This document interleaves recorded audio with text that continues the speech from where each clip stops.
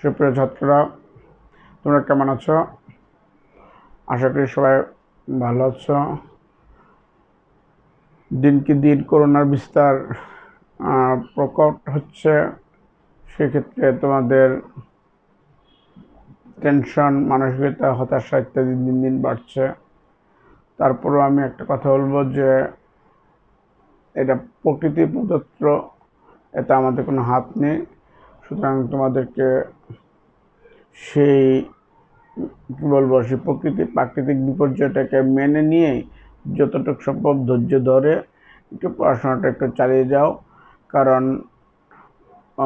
করোনার প্রকোপ একটু লাঘব হলেই কিন্তু তোমাদের পরীক্ষার হুড়ুহুড়িতে চলে আসবে। আর তখন কিন্তু তোমরা বলতে পারবে না যে কোর্স কমপ্লিট হয়নি, কারণ আমরা অনলাইন ক্লাস প্রত্যেকটা টিচার প্রত্যেকটা সাবজেক্ট নিচ্ছি থ্রোলি। আর তোমরা যদি বলো যে আমরা তো ছিলাম না, দেখি নাই ইত্যাদি, তাহলে আমি বলবো যে যখন যেখানেই থাকো, পরবর্তীতে তোমরা ইউটিউবে এখন না দেখতে পারো, যখন সুযোগ হয় তখনই দেখে দেখে চ্যাপ্টারগুলিকে ফলো করে যেও। ঠিক আছে? তো আমরা আজকে বিষয়বস্তু হচ্ছে আমাদের ফোর্থ ইয়ার স্টুডেন্টদের জন্য অপারেশন ম্যানেজমেন্ট। অনেকে এই সাবজেক্টটাকে অপারেশন বলে, অ্যাকচুয়ালি কি সাবজেক্টের নামটা হচ্ছে কি অপারেশনস ম্যানেজমেন্ট। অপারেশন ম্যানেজমেন্টটা কি? অপারেশন ম্যানেজমেন্টটা আলাদা। ম্যানেজমেন্ট তো সবই operation. Planning, organisation, directing, motivation, controlling ইত্যাদি যা ছিল সমস্ত কাজগুলি আমাদের করা হয়েছে first year, second year, third year চ্যাপ্টারগুলিতে পড়ানো হয়েছে। এখন আবার অপারেশন ম্যানেজমেন্ট কেন? কারণ হচ্ছে কি, একজন সোলজারকে যুদ্ধের সমস্ত ট্রেনিং দেওয়া হলো। একজন বৈমানিককে যুদ্ধের যে ফাইটার, সেই ফাইটার চালানোর ট্রেনিং, মিসাইল মারার ট্রেনিং, টার্গেট শ্যুট করার ট্রেনিং, কীভাবে শত্রু বিমান ঘায়েল করতে হয় সেই ট্রেনিং, ঠিক আছে? তারপরে মিসাইল থেকে কীভাবে বিমান বিধ্বস্ত থেকে বাঁচানো যায় সেই সব ট্রেনিং দেওয়া হলো, প্রশিক্ষণও দেওয়া হলো। অন্তত 6 বছর তুমি বিদেশে প্রশিক্ষণ নিলা, তো প্রশিক্ষণ তো নিলা, বাট বাস্তবে তো কখনো তুমি আর এটার চর্চা করো নাই। তখন তারা করে কি, যে কি বলবো, নিজেদের মধ্যে দুইটা টিম করা হয়, বুঝতে পারতেছ? ডামি টিম আর কি, যে আমরা হচ্ছি শত্রু টিম আর তুমি হচ্ছে দেশের টিম। তো শত্রু তো বাঁচতে চাবে, তারাও তো আর আঙুল চুষে বসে থাকে না। তো শত্রুর টিম চেষ্টা করে কি নিজেকে সেভ করতে, ওরা জিততে দাবার মতোই, আবার তারা চেষ্টা করে কি আমরা জিততে। এই দুইজনের যে জিতা, এটা নিয়ে রশি টানাটানির মতো একটা যুদ্ধ। এই যুদ্ধে জয়ী হওয়ার জন্য ওই দুনো দলই কিন্তু এক দেশের সৈনিক, ঠিক আছে? তারা করে কি যা যা ট্রেনিং শিখছে ওই ট্রেনিংগুলি একটা একটার উপরে প্রয়োগ করে। ফলে দেখা যায় আর কি যে কে সাকসেস, কে টার্গেট অনুসারে শ্যুট করতে পারে না, টার্গেট অনুসারে বিমানকে ধ্বংস করতে পারে না, টার্গেট অনুসারে কী করতে পারে না, বোম্বিং করতে পারে না। এখন তুই বলতে পারো যে স্যার বোম্বিং করলে তো নিজের দেশের নিজের বিল্ডিং টিল্ডিং সব শেষ। না, তারা দামি হিসাবে একটা তাঁবু বা একটা কলা গাছকে টার্গেট করেছে, মনে করে যে কলা গাছটা হচ্ছে একটা সেনা ছাউনি। তাহলে তুমি বিমান থেকে এই কলা গাছটার উপর বোমা ফেলতে পারলে, কলা গাছটা যদি শেষ হয়ে যায়, উড়ে যায়, তাহলে ধরে নিতে হবে যে তুমি যুদ্ধকালীন সময় তোমার টার্গেটটাকে এভাবে সাকসেস হবা। আর যদি দেখা যায় যে কলা গাছ হচ্ছে এক জায়গায়, তুমি বোম্বিং করছো, বোম দিয়ে পড়ছো পানিতে, পুকুরের মধ্যে, তাহলে তুমি সাকসেসফুল টার্গেট শুটার না। সুতরাং তোমার আরও ট্রেনিং আছে, বুঝছো তো? এখন তুমি বলতে পারো স্যার আপনি যুদ্ধের কথা বলতেছেন কেন? অপারেশন ম্যানেজমেন্ট সাবজেক্টটা মূলত ওই সমস্ত যুদ্ধের ক্ষেত্র, সেনা, নৌ, বিমান, এইসব ক্ষেত্রেই মূলত আসছে আমাদের ম্যানেজমেন্টের সাবজেক্টের মধ্যে। তো তারা যেহেতু খুবই, আমরা জানি যে সেনাবাহিনী বা আমাদের দেশের 3 বাহিনী খুবই দক্ষ। এই দক্ষতা অর্জন করলো কিভাবে? দক্ষতা অর্জন করলো তাদের ট্রেনিং এবং তাদের অনুশীলন এবং তাদের সেই প্রতিনিয়ত প্র্যাকটিসের মাধ্যমে। তাহলে তারা যে থিওরিগুলি অ্যাপ্লাই করে, সেই থিওরিগুলি ম্যানেজমেন্টের মাধ্যমে নিয়ে আসছে, যে আমরা এই থিওরিগুলিকে প্রোডাকশন লাইনে যদি আমরা অ্যাপ্লাই করি, তাহলে কি আমরা সেই একই সুফল পেতে পারি কিনা। এখন মনে করো তুমি একটা বোতলের মধ্যে কি আছে, নাম লেখা আছে মধু, কিন্তু ভিতরে লেখা আছে কি বিষ। এখন বিষ লেখার কারণে কি তুমি মধুটা খেলে কি মরে যাবা? না, মারা যাবে না, কারণ এটার ভিতরে উপরের লেভেলে মধু বিষ লেখা থাকলেও ভিতরে লেখা আছে ভিতরের উপাদানটা হচ্ছে মধু। আবার একইভাবে যদি কোনো একটি মধুর একটি বোতলের মধ্যে বিষ থাকে, আর তুমি যদি মনে করো আহারে একটু মধু তো পাইছি, এক চামচ খেয়ে নেই, তাহলে তুমি কিন্তু অ্যাকচুয়ালি মধু খাও নেই, খেয়েছো কি বিষ। তাহলে খাওয়ার সাথে সাথেই ডেড। তাহলে দেখা যাচ্ছে কি যে যেখানে যে জিনিসটি থাকুক না কেন, যেই নামই থাকুক না কেন, নাম বড় কথা নয়, তার অ্যাকশনটা বড় কথা, সে কী উপাদান। তাহলে যুদ্ধের ক্ষেত্রে যেটা ছিল অপারেশন ম্যানেজমেন্ট, সেই অপারেশনটাকে আমরা নিয়ে আসলাম ম্যানেজমেন্টের মধ্যে। এখন অপারেশন ম্যানেজমেন্টটাকে অপারেশন যদি বলি যে অপারেশন ম্যানেজমেন্ট কাকে বলে, তাহলে আমরা বলবো যে planning, organisation, direction, coordination, motivation and কন্ট্রোলিংয়ের কাজগুলি আমরা যা শিখেছি বা করেছি, সেই কাজ অনুসারে আমরা বাস্তবে ফিল্ডে নামা বা বাস্তবে কার্যক্ষেত্রে নেমে পড়া। ঠিক আছে, ফুটবল খেলার দিয়ে যদি আমি একটা এক্সাম্পল দিই, ম্যানচেস্টার ইউনাইটেড, লিভারপুল বা ইউরো কাপের আজকে উভয় দলেরই আজকে ফাইনাল খেলা। আজকে 3 দিন যাবৎ তারা প্র্যাকটিস করতেছে বিভিন্ন দেশে বিভিন্ন গ্রাউন্ডে পরিবেশের সাথে খাপ খাওয়ানোর জন্য। বাট যেদিন নাকি খেলা সেদিন তাদের হচ্ছে আসল অপারেশন, তাই না? সেই দিন যদি তারা জিততে পারে তাহলেই ভালো। আর তুমি ট্রেনিং নিলা, প্রশিক্ষণ নিলা, প্র্যাকটিস ম্যাচ ভালো করলা, আর খেলা শুরু না হইতে 2 গোলের মাথায়, মানে 2 মিনিটের মাথায় 2 গোল খেয়ে বসলা, তাহলে কি এটাকে ভালো হলো? ভালো হলো না। তাহলে আমাদের অপারেশন ম্যানেজমেন্টের যে ইয়াটা মূলত কাজটা, সেটা আজকে আমরা পড়াবো। এই কাজটা মূলত 3 প্রকার। একটা হচ্ছে কি প্রস্তুতি পর্ব, ওই যে আমি তোমাদেরকে বলছিলাম practice match, warm up match বলি আমরা। ঠিক আছে, যে কোনো একটা র্যাকেটও যদি আমরা খেলতে চাই, প্রথমে না খেলে প্রথমে ওয়ার্ম আপ করি। তাহলে প্রোডাকশনে যাওয়ার আগে আমরা প্রথমে একটা প্রস্তুতি পর্বের কাজ শেষ করি। ঠিক আছে, এই যে আমি তোমাদের ক্লাসটা নিচ্ছি, ক্লাসটা নেওয়ার আগে এখন কি লেখাটা যে দেখতেছো, লেখাটা কি আমি তোমাদের সামনে লিখেছি বোর্ডে? না, এটা আগে আমি লিখে নিয়ে আসছি। দ্যাট মিনস প্রস্তুতি পর্বটা আমার আগেই ছিল, রাইট? ঠিক একইভাবে ম্যানেজমেন্ট করে কি কতগুলি কাজ আছে, কাজ শুরু করার আগে সে বিসমিল্লাতে অর্ধেক হোমওয়ার্কটা সে করে ফেলে। তারপর হচ্ছে কি যখন এই কাজ চলতেছে, অর্থাৎ এই যে আমি ক্লাসটা নিচ্ছি, এটা হচ্ছে কি উৎপাদনকালীন কাজ, অর্থাৎ যখন দেখি সে মেশিনটা চালু করে দিল, তখন কিন্তু খুবই সাবধানে কাজটা করতে হয়। একটা মানুষকে অপারেশন করার সময় 3টা কাজ থাকে, দেখো। সে খালি পেটে আসে, খালি পেটে এক্সরে করে, আল্ট্রাসাউন্ড করে পেট খালি কিনা দেখে, দেখার পর যদি এভরিথিং হয় তাকে বলে যে আপনি কালকে বিকেলে আইসা ওই নার্সরা যে সমস্ত ওষুধ টষুধ দিবে ওইগুলি খাবেন টাবেন, তাকে প্রস্তুত করা হয়। তার পেট লিভার টিভার পরিষ্কার করে প্রস্তুতি নেওয়া হয়। দেন ফাইনালি রাত্রে 11টার সময় তার অপারেশনটা করা হয়। ঠিক আছে, তারপরে যখন অপারেশনটা করতে শুরু করে, তখন হচ্ছে কি এই যে উৎপাদনকালীন কার্য, অর্থাৎ প্রোডাকশনে সে অপারেশনে চলে গেল। ঠিক আছে, তখন তাকে কীভাবে অপারেশন করতে হবে সেটা দেখায়। তারপর হচ্ছে কি লাস্ট অপারেশনটা শেষ হলে রুগীটাকে ক্যাবিনে ফিরিয়ে দেওয়া হয়। তখন ফিরিয়ে দেওয়ার আগে লেবার রুমে কিছুদিন রাখা হয়, সেটা হচ্ছে পোস্ট অপারেটিভ। তো পোস্ট অপারেটিভ লেভেলের মধ্যে তাকে কটা দিন একটু অবজার্ভ করে দেখে যে তাকে যে অপারেশন করলাম কোনো সাইড ইফেক্ট করলো কিনা, দমটা নিয়ে চলে যায়, কোনো একটা ভুল ত্রুটি হইলো কিনা, হইলে আবার নিয়ে আসে। আর যদি দেখা যায় যে না হয় নাই, তাহলে তো সেটাই থাকে। তাহলে 1 নম্বরটা বলছে এই যে প্রস্তুতি পর্বটা কি, দ্রব্য ও যন্ত্রের ডিজাইন। দ্রব্যের ডিজাইন, মনে করো আমি একটা দ্রব্য উৎপাদন করতেছি, সে এক্সাম্পল একটা লাক্স সাবান। লাক্স সাবানটা কেমন? লাক্স সাবানটা আমরা দেখতেছি যে এটা একটা আয়তাকার এমন হয়। এখন এটা যদি আমাদের শরীরটা কেমন, আমাদের শরীরটা একটু কেমন জানি, কোথাও জায়গায় পেট, মনে করো পেটে আমি সাবান লাগতেছি সমান, বাট হাতের মধ্যে যখন আমি সাবানটা মাখতে যাই, একটা স্টিক হাতের মধ্যে, তো সাবানটা যখন এমনকি ডলা দিয়ে সাবানটা চলে যায় হাত থেকে পরে মাটিতে। এই জন্য সাবানটা তৈরি করার সময় তারা মাঝখানটাতে একটুখানি এমন করে মানে ইউ শেপ করে রাখে, যে যাতে হাড়ের উপর দিয়ে ইয়াটা সাবানটা ম্যাসেজ করার সময় যাতে সাবানটা আমাদের হাত থেকে পিছলিয়ে না পড়ে যায়। বিদেশের সাবানগুলিতে হাত থেকে সাবান পিছলে যাতে পড়ে ময়লাতে না পড়ে যায়, তার জন্য তাদের সাবানের উপরে একটা প্লাস্টিকের একটা ধরার মতো মিনিমাম একটা জায়গা আছে আর কি, একটা ব্রাশের মতো, অ্যাজ লাইক কী বলবো আমি, মনে করো যে বেসিন ওয়াশ করার যে মেশিন ইয়াটা, ব্রাশটা, ওরকম পাতলা ছোট্ট একটা হ্যান্ডেল, যার মধ্যে অন্তত আঙুলের ছাপ দিয়ে ধরে রাখতে পারো। মানে এটার উপরে সাবানটা একটা কেজের মতো একটা জায়গাতে আছে, প্লেটটা শুধু এই প্লেটটার উপর সাবানটা বসানো, এবং তুমি এটাকে যে আঙ্গুলের ছাপ আছে তুমি এটাকে ধরে ধরে ধরে এমন এমন করে করতে পারবা।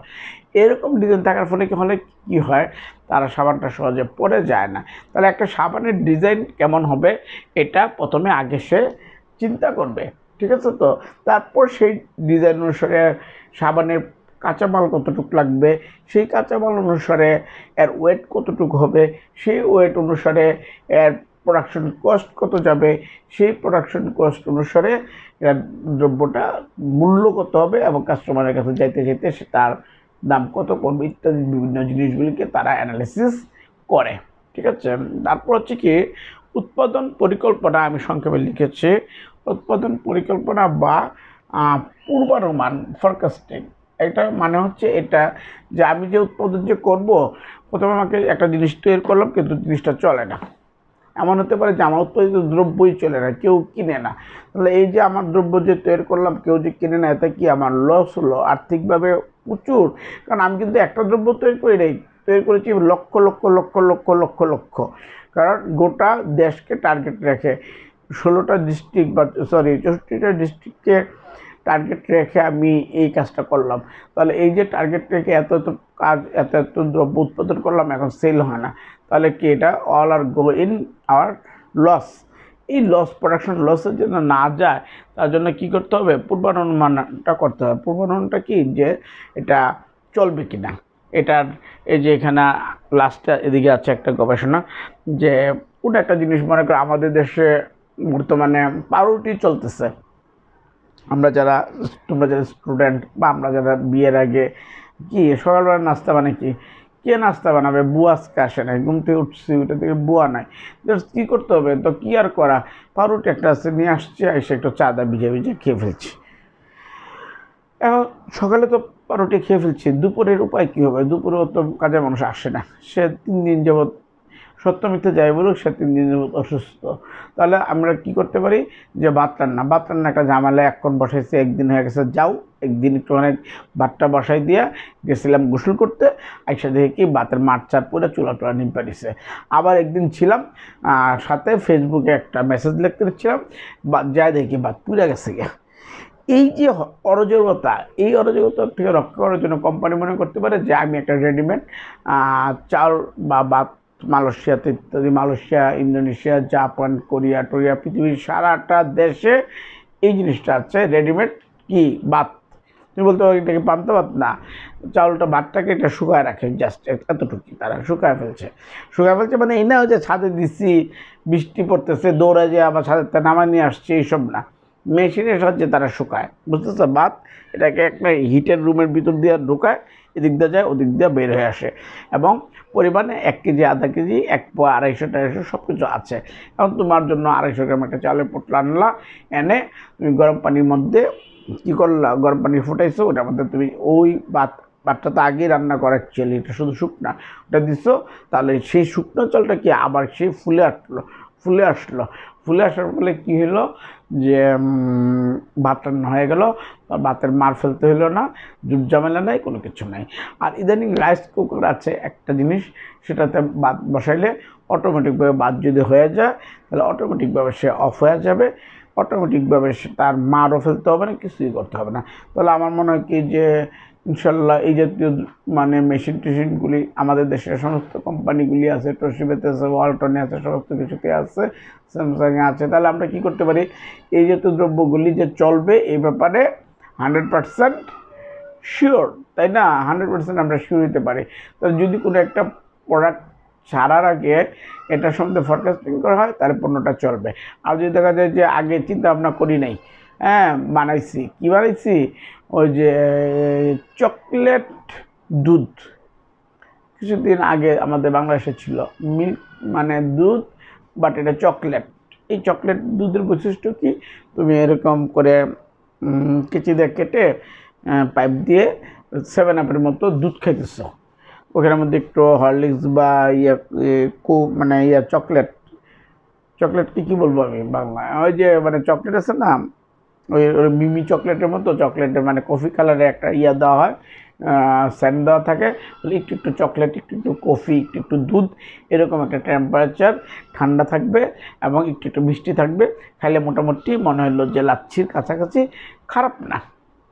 বাট আমাদের দেশে এই জিনিসটা অ্যাকসেপ্ট হয় নাই। কেন হয় নাই? আর বিভিন্ন কারণ।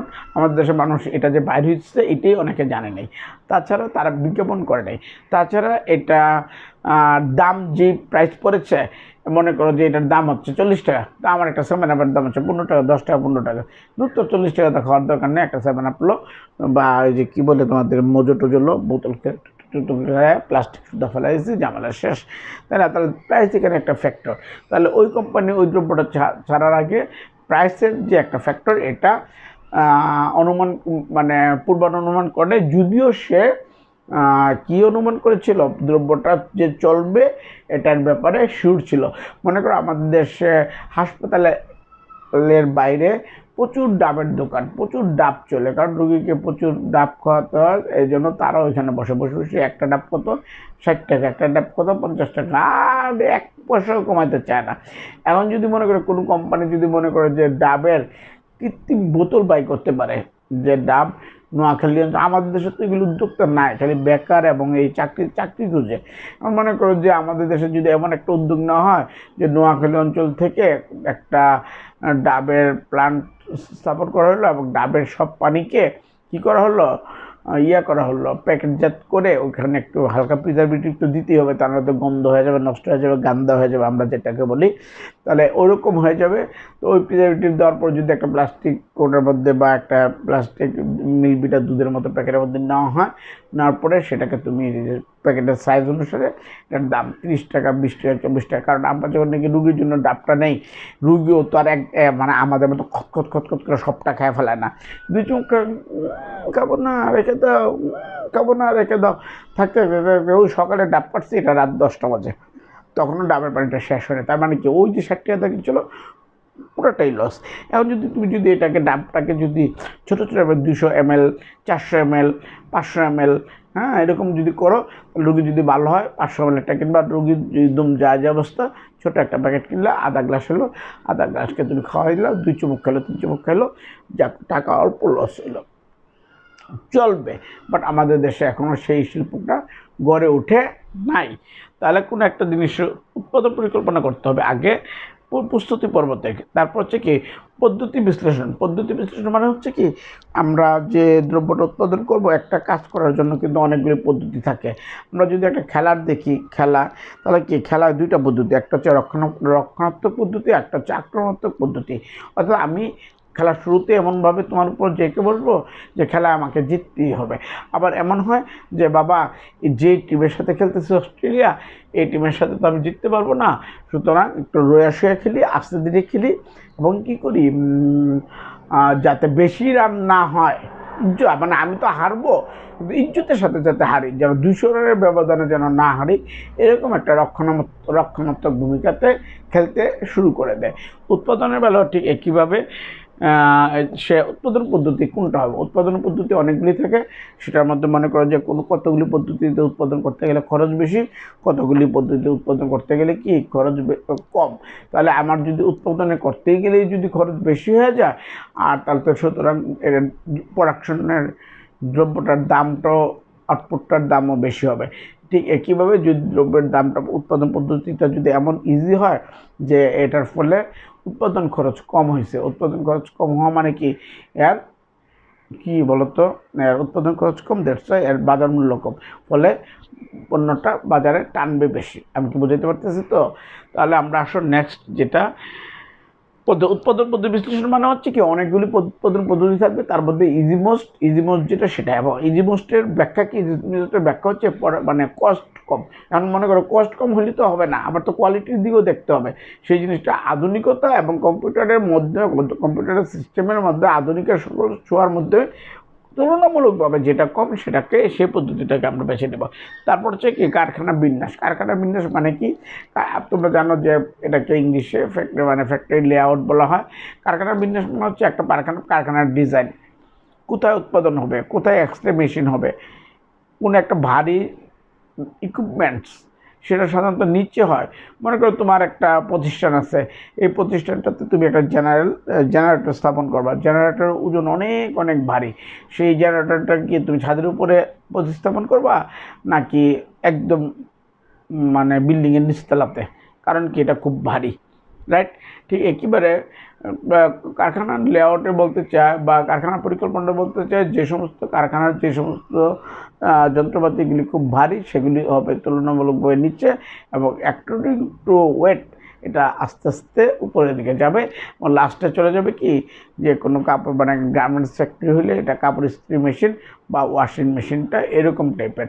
আর যদি হাসপাতাল হয় তাহলে ওই যে বিল সেকশন টেকশন ইত্যাদি আছে না, যেগুলি নাকি কোনো মানে টাকার তোর ওরকম ওয়েট টোয়েট নাই, তো এগুলি হয়ে যাবে কোথায়, 4তলা 5তলা 6তলাতে বিল সেকশনগুলি। আর যদি তুমি বলো যে এক্স রে মেশিনটা তুমি পা ভাঙছে দুর্ঘটনা, তাহলে ওই এক্স রে হচ্ছে নিচতলাতে, কারণ এক্স রে মেশিনটা অনেক বড় অনেক ভারী। ঠিক একইভাবে তোমার কি ব্রেন স্ট্রোক করেছে, তার জন্য তোমার কি ব্রেনের একটা ওপেন লাগবে, এমআরআই লাগবে পিকচার। এখন এই এমআরআই মেশিনটা কোথায়, 10তলাতে হবে, এই এমআরআই মেশিনটা হবে নিচতলায় বা ম্যাক্সিমাম 2তলায়। কারণ কি, যত ভারী যন্ত্রপাতি হবে সেটা নিচে থাকবে, এটাই হচ্ছে তার মূল কথাটা। তাহলে যে কোনো উৎপাদনের ক্ষেত্রে সাধারণত প্রস্তুতি হলো 4টা। একটা হচ্ছে কি, যন্ত্রটার ডিজাইনটা কেমন হবে, তার যন্ত্রটা চলবে কিনা, মানে দ্রব্যটা চলবে কিনা তার জন্য প্ল্যান করতে হবে। তারপর হচ্ছে কোন পদ্ধতি তুমি প্রোডাকশনে যাবা সেটা অ্যানালাইসিস করতে হবে। তারপর হচ্ছে এটা ফ্যাক্টরিটাকে একটা প্ল্যান লেআউট করতে হবে, কোথায় গোডাউন হবে, কোথায় উৎপাদিত মালগুলি থাকবে, কোথায় মেশিনারিজগুলি থাকবে, কোথায় গুডাউন থাকবে, কোথায় নষ্ট মালগুলি থাকবে, কোথায় নষ্ট গাড়িগুলি থাকবে, কোথায় টিউবলাইটের যে গুডাউন সেখানে সেটা থাকবে, কোথায় পানির মোটরের গুডাউন থাকবে, পাখা টাকা নষ্ট হলে কোথায় রাখবো, ইত্যাদি সমস্ত কিছু প্ল্যান ওখানে রাখা হবে। তারপর হচ্ছে কি, উৎপাদন কার্য, মানে এগুলি তো আমাদের প্রিপারেটরি লেভেলে হয়েছে। এটা মনে করো উৎপাদন কার্য বলে মানে হচ্ছে কি, এবার যুদ্ধ শুরু, মানে পরীক্ষার আগের রাত্রে তোমার প্রস্তুতি নিচ্ছ, পরীক্ষার আগের রাত্রে কী করছি, এখন এটা এই চ্যাপ্টার, এখন এই চ্যাপ্টার, এরকম বিভিন্ন চ্যাপ্টার পড়েছি। বাট এত যে তুমি পড়েছ, পড়ার পরে কি হলো, যে এত যে তুমি পড়েছ, এই পড়ার পরে এখন আমাকে কী করতে হবে, যে মূল পরীক্ষা হলে যাওয়ার সময় প্রস্তুতি, অর্থাৎ উৎপাদন কার্য, সেটা হচ্ছে কি প্রোডাকশন, উৎপাদন নিয়ন্ত্রণ। উৎপাদন নিয়ন্ত্রণ করতে হবে। উৎপাদন নিয়ন্ত্রণ মানে কি, উৎপাদন নিয়ন্ত্রণ মানে হচ্ছে এটা, যে একটা উৎপাদন করা যায় স্লো মেশিনে, একটা উৎপাদন করা যায় কি আধুনিক মেশিনে, একটা উৎপাদন করা যায় যে সম্পূর্ণ কম্পিউটারাইজ পদ্ধতিতে। তুমি দেখো আমাদের দেশে ইট ভাঙে কি দিয়ে আজকাল, যে কতগুলি মহিলারা এমন এমন করে ইট ভাঙে। আজকাল কোনো কোনো জায়গায় ইট ভাঙার মেশিন চলে আসছে, বুঝছো। মেঘনার তীরের মধ্যে যদি যাও, মেঘনা নদী দাওয়াত, ওখানে দেখো কি সিলেট থেকে পাথর আনছে, পাথর আনার পর সেই পাথরগুলি ভাঙার জন্য একটা মেশিন, মানে ক্রাশ, মানে স্টোন ক্রাশার বলা হয়।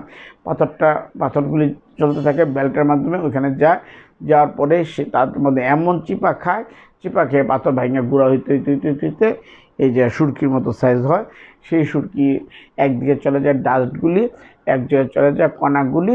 আমরা কী করি, সুরকিগুলি কিনে আনি, আর ইয়াগুলি যেটা ডাস্টগুলি, এগুলি রাস্তা কার্পেটিংয়ের ক্ষেত্রে ব্যবহার করা হয়।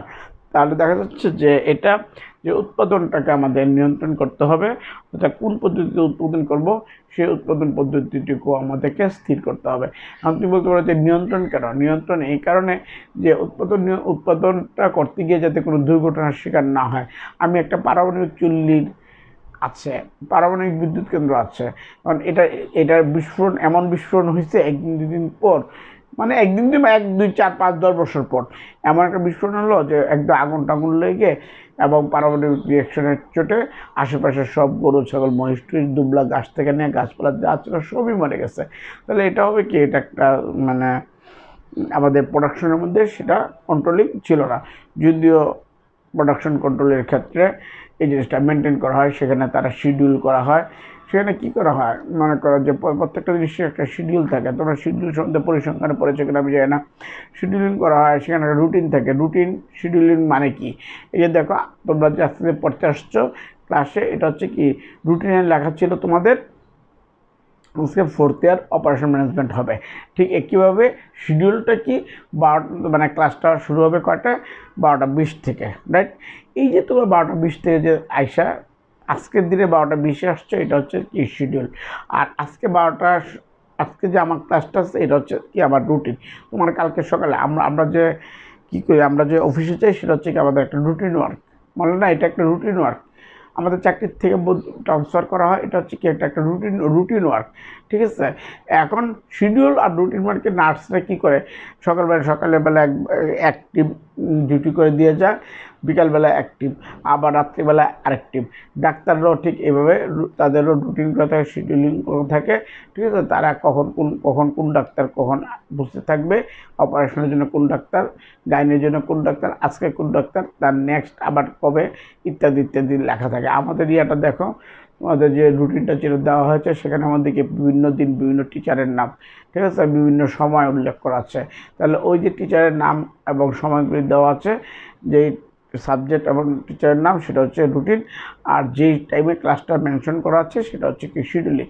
তো যে কোনো কাজের মধ্যে এই জাতীয় রুটিন থাকবে, শিডিউলিং থাকবে, ডেসপ্যাচিং থাকবে। ডেসপ্যাচিং মানে কি, সেই কাজটা পার্সু করা, অর্থাৎ এখান থেকে সরিয়ে দেওয়া, অর্থাৎ কাজটা শেষ করা, ঠিক আছে? তারপর হচ্ছে কি এটাকে মান নিয়ন্ত্রণ করা হয়। দেখা হয় যে যেই মানের প্রোডাক্ট তৈরি করছিলাম, মানে যেরকম দ্রব্য তৈরি হওয়ার কথা ছিল, তারা যদি উৎপাদনের মানে খাওয়ার জিনিস হয় তাহলে একটু খেয়ে দেখে যে জিনিসটা ওই মানই কিনা। আর যদি কি বলবো ব্যবহার্য দ্রব্য হয়, মনে করো যে আমি একটা আপেল মোবাইল কোম্পানি তৈরি করে, মানে অ্যাপেল কোম্পানি, আমি আইফোন তৈরি করি, আইফোনটা তৈরি করার পর আমি একটু টেস্ট করে দেখবো যে আমার মেগাপিক্সেল তো এত, তাহলে ক্যামেরাতে ছবি তুলে দেখি যে ক্যামেরার পিকচারটা কি সুন্দর লাইভ আসতেছে কিনা, ডিএসএলআরের মতো আসতেছে কিনা। আর যদি পিকচার দিকে গুলা ওঠে, আরে গুলা কেন, আরে সাউন্ড দিকে কম শোনা যায়, সাউন্ড দিকে বাড়াইলেও দিকে কান দিকে কম শোনা যায়, তাহলে আবার প্রোডাকশনটার মধ্যে ত্রুটি আছে, তাহলে সেটার মধ্যে আবার তার রিভিউ দিতে হবে, আবার চেঞ্জ করতে হবে, বা নতুন করে উৎপাদনটাকে সংশোধন করতে হবে। তারপর কি মান নিয়ন্ত্রণ বলেছিলাম, এটা একসাথে, এটা মান নিয়ন্ত্রণ ছিল, সরি, উৎপাদন নিয়ন্ত্রণ, মজুত নিয়ন্ত্রণ মানে হচ্ছে এটা যে উৎপাদন তৈরি করতে করতে আমি বাড়ায় ফেলতেছি, বাট সেল নাই। আমরা যদি একটা হোটেলও দেখি, দেখা যাবে কি বিকালে পুরি বানাইতেছে, সন্ধ্যা 7টা 7:30টার মধ্যে পুরিগুলি শেষ, পেঁয়াজগুলি শেষ। কারণ কি, সে একটা নির্দিষ্ট অ্যাজাম্পশন আছে, ওই যে পূর্বানুমান, যে কী পরিমাণ প্রত্যেক দিন বিকালে পুরি টানে।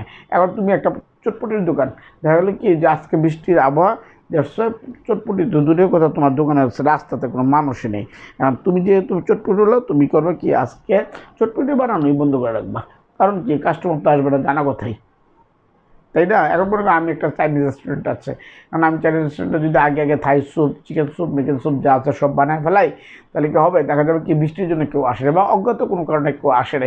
করোনার যুগে তো এখন কোনো হোটেল রেস্টুরেন্টে চলতেছে না, তাহলে সে যদি প্রত্যেক দিনের মতো যদি ভাত তরকারি রান্না শুরু করে দেয়, তাহলে তার এই দ্রব্যটা চলবে না। তারপর হচ্ছে কি গবেষণা মানে হচ্ছে কি, দিনকে দিন ভার্সন চেঞ্জ হয়। দেখো তোমাদের কম্পিউটারগুলি আগে 1 giga 2 giga, pen ড্রাইভগুলি 2 giga, memory কার্ডগুলি 4 giga 6 giga 16 giga, এখন 64 গিগা। এমন এক যুগ আসবে যে মেমোরি কার্ডই হচ্ছে 1 টেরাবাইট হইতে পারে। তাহলে কীভাবে তৈরি করবে এটা নিয়ে তারা গবেষণা করতে হবে। সারা জীবন এক টাইপের দ্রব্য চলবে না। আজকে তুমি নতুন শাওমি বা রেডমি মোবাইল যেটাকে তুমি আধুনিক ডিজাইন মনে করে কিনেছ, কালকেই সেটা ওল্ড হয়ে যাবে, পুরানো হয়ে যাবে, কালকে আর সেটা চলবে না। এজন্য ফর ফিউচার কোন দ্রব্য চলবে, কোন ফ্যাশনের দ্রব্য মানুষ কিনবে, মানুষের নিজটা তখন কেমন হবে। আগে আমাদের দেশে কী ছিল, যে সেলফি স্টিক ছিল, টুক করে স্টিক, তারপরে এটাকে বহন করতে নিয়ে যেতে হয়, তারপর এটা এমন যাদের হাতের জোর কম, হাতে কাঁপে, এমন করে, ফলে ছবিটা ঠিকমতো আসে না। এখন সেলফি স্টিক আমি খুব একটা দেখিও না ওরকম। কারণ হচ্ছে এই যে সে ভয় পায়, কি ভয় পায়, যে ওই যে সেলফি মোবাইলটা যে ওইখানে যে রাখছি, এখন যে আমি যে কক্সবাজারে যে সেলফি তুলতে গেছি, বাই চান্স যদি ক্লিপের থেকে মোবাইলটা পড়ে যায় মাটিতে, মানে পানিটাতে, তাহলে মোবাইলটাও শেষ। আবার খুঁজে পাওয়া গেল যদি যায়ও বা সমুদ্রতে, লাভ হয় না, এটার ভিতরে পানি টানি ঢুকে শেষ 12টা বেজে গেছে, এটা নষ্ট হয়ে গেল। এই কারণে কেউ সাধারণত এই জাতীয় রিস্কগুলি নেয় না। এই কারণে আমরা পাহাড় পর্বত চলতে ফিরতে হাতের ডিস্টেন্সে যতটুকু সম্ভব ততটুকুই ইয়েটা করি, কি করি, পিকচারগুলি নেই। তাহলে গবেষণা বলতে এই যে কোনো এই জায়গার আমাদের দেশে বর্তমানে করোনার ওষুধ নিয়ে গবেষণা করতেছে, যে দেশে আগে বাই করতে পারে ভালো, আলহামদুলিল্লাহ আমরা মুক্ত হব।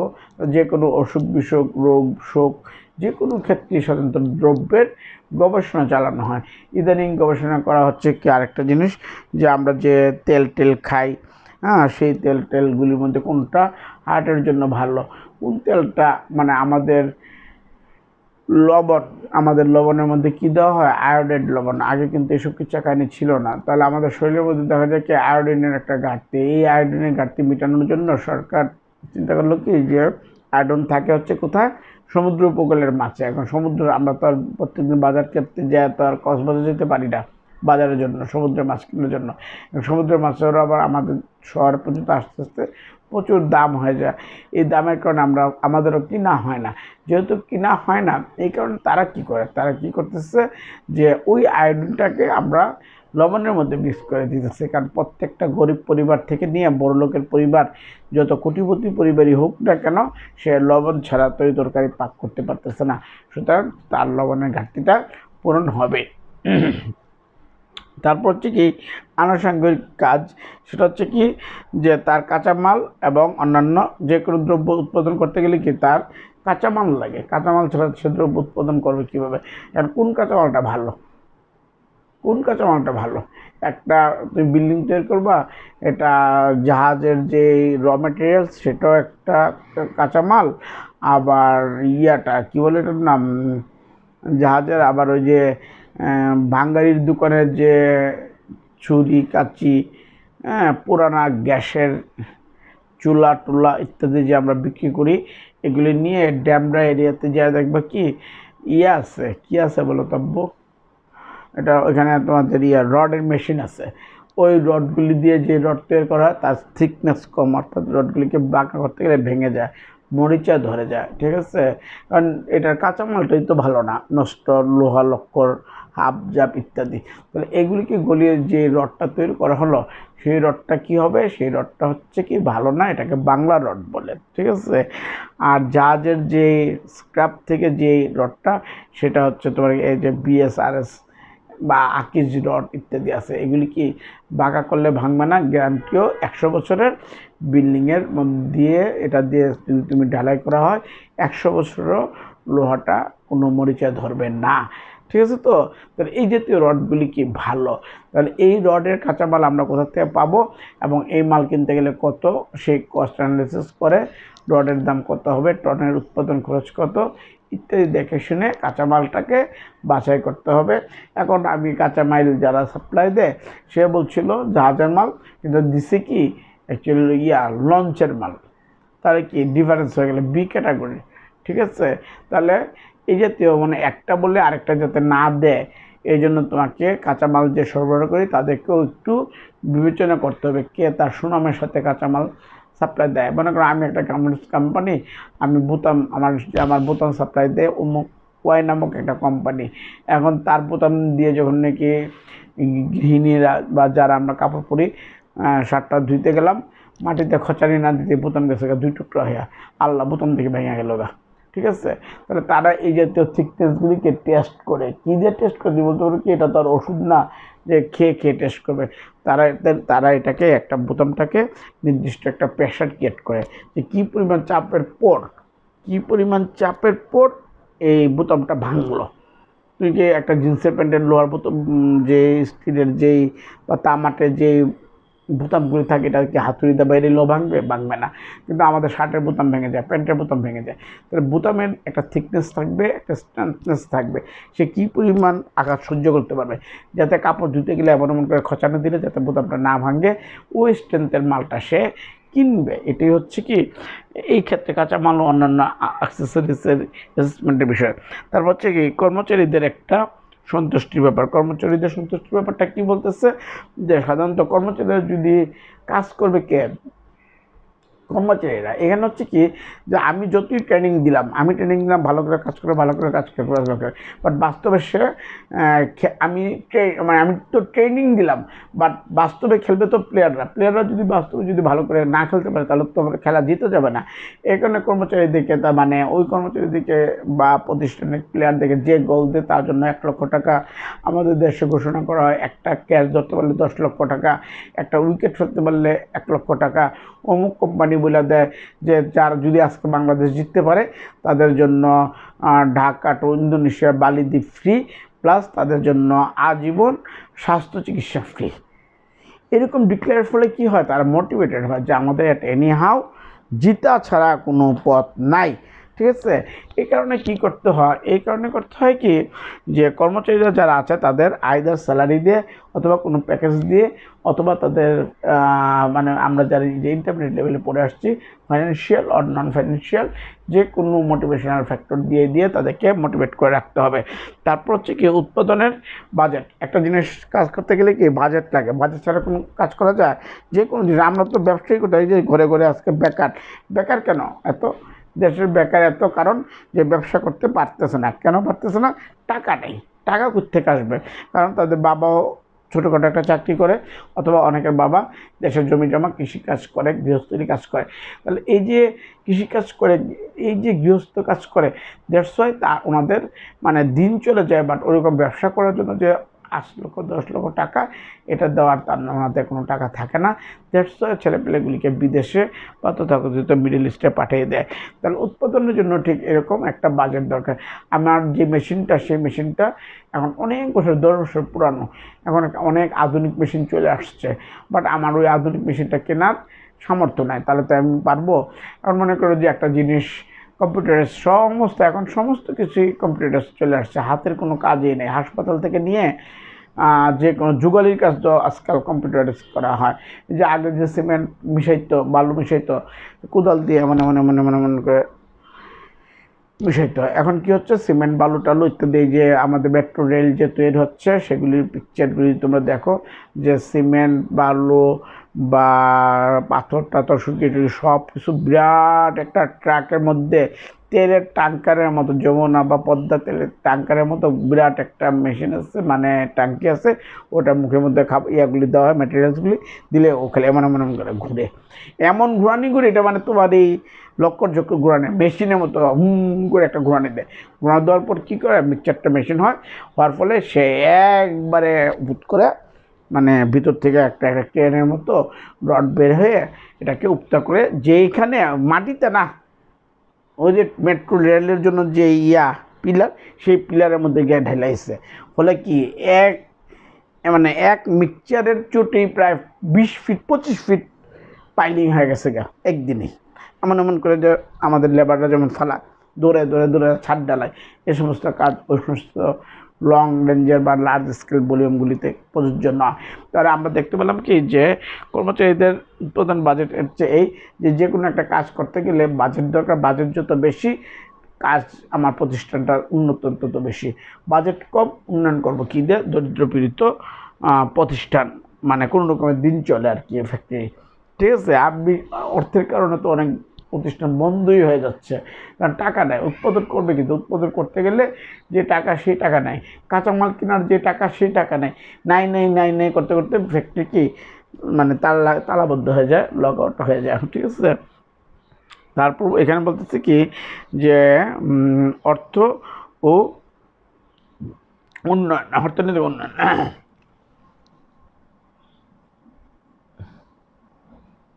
অর্থনৈতিক উন্নয়নটা বলতেছে এই, যদি আমি একটা প্রতিষ্ঠান, মনে করো আমি বাটা show company, British tobacco company বা আমি অ্যাপেক্স কোম্পানি, এই জাতীয় কোম্পানিগুলি কি সম্পূর্ণ আধুনিক পদ্ধতিতে তাদের উৎপাদন কার্য চালায়। উৎপাদন কার্য চালানোর ফলে তাদের সেল বেশি হয়। তাদের সেল বেশি হলে তাদের প্রফিট বেশি হয়। তাদের প্রফিট বেশি, দ্যাটস ওয়াই তাদের কি বেশি, মুনাফা বেশি। এই মুনাফার উপর সরকারের ট্যাক্স দিতে হয়। ফলে সরকারের রাজস্ব আদায় বা সরকারের যে কোষাগার, সেই কোষাগারে তারা বেড বিদ্যুৎ 12,000 থেকে 24,000, 25,000, 30,000 কোটি, 30 থেকে 25,000 কোটি টাকা সরকারকে রাজস্ব দেয়। অর্থাৎ ব্যাট দেয়। সরকার নিজের টাকা কোথায় পাবে? বিভিন্ন প্রতিষ্ঠান থেকে ট্যাক্সের টাকা দিয়ে তো চলবে। আমাদের ট্যাক্সের টাকা, একটা সাবানের কিনতে গেলে ট্যাক্স, জুতা কিনতে গেলে লেখা থাকবে জুতাটার দাম হচ্ছে 570 টাকা আর ব্যাট হচ্ছে 10%, এই মিলে হচ্ছে এত। অর্থাৎ তুমি জুতা কিনতে গিয়ে তুমি 10% টাকা ব্যাট দিয়ে আসছো। এবার প্রত্যেকটা ক্ষেত্রে ক্ষেত্রে সরকারের টাকাগুলি কালেক্ট হয়। আর তোমার প্রতিষ্ঠান যদি বন্ধ হয়ে যায় তাহলে কি এই কালেকশনের রাজস্বটা কমে যায়, ফলে দেশের যে একটা অর্থনীতি, এই অর্থনীতির উপর চাপ পড়ে। যে আমাদের দেশে এখন করোনার কারণে গার্মেন্টসের কর্মী ছাড়াই, গার্মেন্টসের অর্ডার বাতিল, বিভিন্ন প্রতিষ্ঠানগুলি দিনকে দিন উৎপাদনের পরিমাণ কম হয়ে যাচ্ছে বা ছাঁটাই হয়ে যাচ্ছে। উৎপাদনের পরিমাণ কম হয়ে যাচ্ছে কারণ জিনিসটা কিনে না। এই যে দেখো এবার ঈদে কেউ কেনাকাটা করতে পারলো না। হ্যাঁ, যেহেতু কেনাকাটা করতে পারলো না, যেহেতু তাহলে যে সমস্ত কারিগররা ঈদের জামা কাপড় বানাইতো তারাও এবার বানাইতে পারলো না। যেহেতু তারা বানাইতে পারলো না, সুতরাং তাদের লেবারের যে টাকা সে টাকা পাইল না। যেহেতু সে টাকা পাইল না, সেজন্য তারা বাজার টাজার করে যে ঈদের দিন যে একটু ভালো মন্দ খাবে সেই টাকাটাও তারা পারতেছে না। ইদানিং আমরা দেখতেছি কি দিনকে দিন বাসা ভাড়া ছেড়ে চলে যেতেছে। কারণ কি? ইনকাম নাই। কারণ কি? প্রোডাকশন নাই কেন? করোনার জন্য, রাইট? তাহলে দেখা যাচ্ছে কি যে একটা শিল্প প্রতিষ্ঠান যদি রান করে তাহলে দেশের অর্থনীতিটাও ঠিক তত সচল থাকে।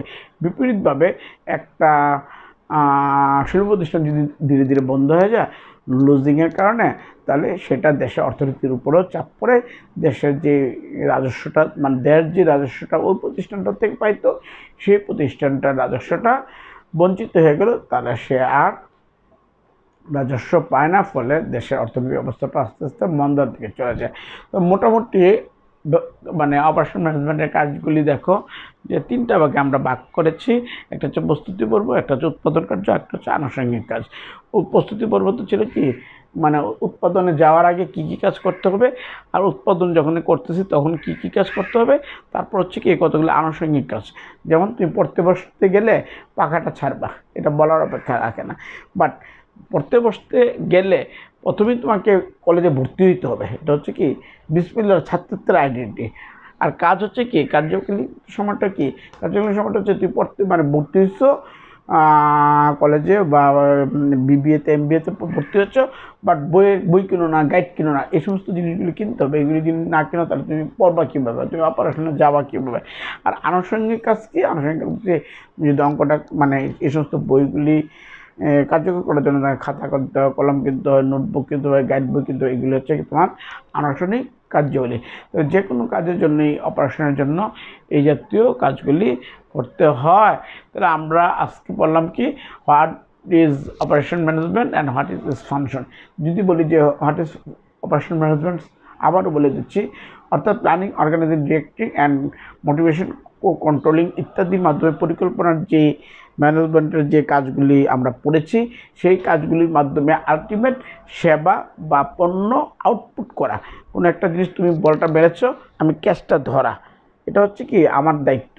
তাহলে পরিকল্পনা মাফিক বা অর্গানাইজেশন বা যে সমস্ত কাজগুলি আছে, সমস্ত কাজের মধ্যে দ্রব্য উৎপাদন শুরু করার পর যে মানে আউটকাম যেটা, এই আউটকামটাই হচ্ছে তোমাদের অপারেশন ম্যানেজমেন্টের মানে আলটিমেট রেজাল্ট। ঠিক আছে?